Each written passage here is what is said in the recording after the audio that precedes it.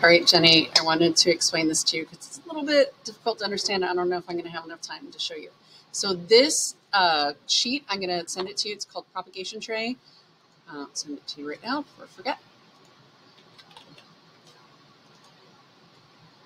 You can edit it. This sheet, this first sheet, I usually copy and I give every student a copy of this. And this is what the students are going to make observations of their pepper trays with. And how they do that is when they plant them, they're going to write down the names of the peppers that are going to go into each row.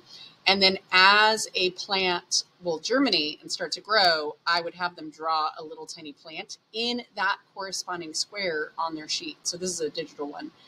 And then this actually shows examples of like when we planted, how we planted them, what temperature we set them at, which ones germinated, when they germinated, and what kind of things to look for on making observations for germination. And then eventually they'll figure out and calculate their germination rate of like how many seeds were planted versus how many seeds actually grew, because that's important. Old seeds don't germinate as well. And then what I did was these next two slides, I printed off like strips. I cut them into strips, and then each table, like table 1 got tray 1, and then those are the peppers, that seeds that they got. And then so like example, tray 1 is going to have 2 rows of jalapenos, a row of habaneros, a row of serranos, a row of Anaheim, and they need to label each of those rows or else they're going to get them all confused when they plant them and sell them. And then there's another video that kind of shows how I do this with tomatoes. So that should help you with the how to explain how to do the peppers. But the students are responsible for how to do this. And so they really need to make sure that this is sideways, by the way. So say they write the pepper name here. So say it's jalapeno, whatever. And then they're going to plant 1, 2, 3, 4, 5, 6 seeds going across only in that row of that type of tomato. And so that is how I make sure that there's a good mixture of different kinds of peppers that are grown in the greenhouse. And you'll see like towards the end are a whole bunch of like milder peppers, like bell peppers and snacking peppers and that sort of thing. And then this is how I figure out, and this sells really well the way that I have it here, is I do 4 trays of 128, the 128 trays. And I'll do 3, like for example, tray 1, I'll do 3 rows of sun gold, 2 rows of yellow pear. Like this whole tray was cherry tomatoes, which are really popular, different kinds of cherries. And then the next tray mostly is like sauce tomatoes, like the ones you can with. And then these are all like yellow or weird looking ones. And these are pretty common larger tomatoes that people use for slicing. But I usually have students that I really trust doing these. And there's a video kind of showing how I do that. And then I don't know how much time I have left. This shows that I plant 4 trays of flowers. So these are really popular and they sell really well too. So zinnias.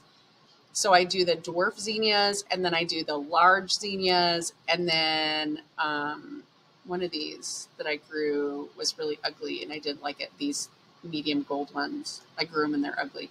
And then I do 2 trays of marigolds because marigolds are really, really popular.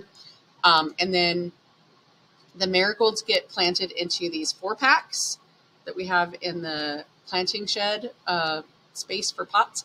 And then the zinnias, at first I was growing them and putting them in 6-packs, but they sold a lot better if you put them in single 4-inch pots. And we made a lot of money off of them. And ones that got left over, I donated after the plant sale. I donated it to a flower farm that I knew could use them, or a community garden. And so that is how I organize my biggest sellers for the things that people ask for the most. If you're wondering about the herbs, there should be an inventory somewhere. And this goes through with like how many peppers we had at the end, but it also, let me see if I can move this. Oh no, you're in the way, dude. Herbs. So it tells you like we had a ton of herbs, but we had a lot left over too. So you might want to just take a look at the total that were sold because we had way too much left over. And it tells you like the things that sell well. I'll share this with you. Hopefully you have it anyways. Nope, you do have it. Jenny Coconut. It has little tabs on the bottom.